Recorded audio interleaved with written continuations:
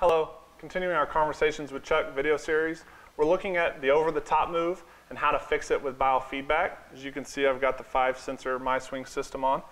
We're looking specifically in this video at the roll of the lead arm and how it affects sequencing and how we can fix it with biofeedback. Right, so a lot of people, their arms work off their body too early, and when they do that, what you'll see is you'll see a gap as they're coming down into the impact area. You'll see a gap between their body and their arms. Conversely, you'll see a lot of juniors and a lot of females that have this way too long in the downswing. So a little bit of this stretch across your chest is a good source of energy and power, sure. Right? Yep. So, but if it's too long, you can also take those same two things and rob them. Absolutely. So right now we have the biofeedback set up for a minimum of 10 and a maximum of 25 degrees.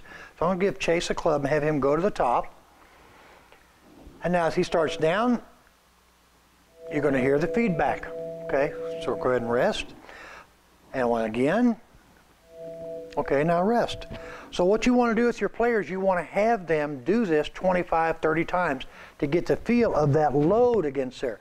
Now, what did you feel like was loading that left arm across the chest?